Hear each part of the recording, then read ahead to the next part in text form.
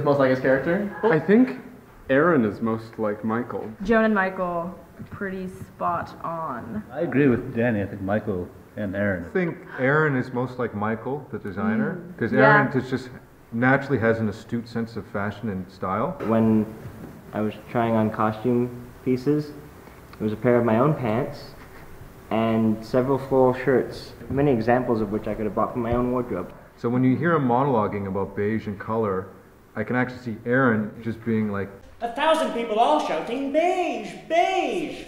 which beige, tell us? And who asks the all-important question, which beige?